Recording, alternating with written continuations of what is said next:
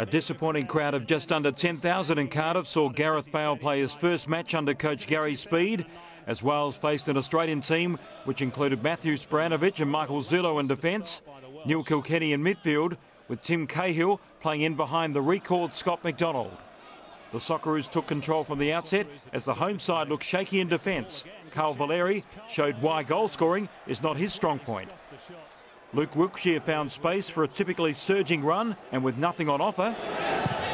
Go for goal. Oh, and he hits the woodwork. Luke Wilkshire, what a drive that was. Bale's penalty hopes were optimistic. Now Australia just a bit sloppy there.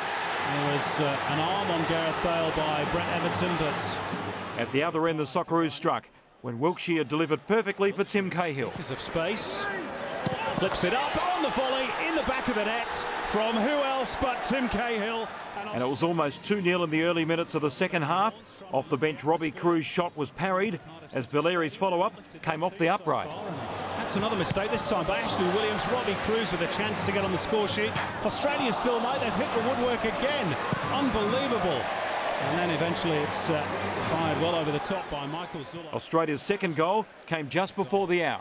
Another deft touch into the path of Kruse. This is super build-up by Australia. Cahill, two weight in the centre, and it's tacked in by Robbie Kruse. And Australia are 2-0 up. Wales pulled one back when Darcy Blake lost his marker. To deliver. And Wales have a goal back. Australia fully deserved their 2-1 victory, the 9th win for Holger Osek in his 15th game in charge.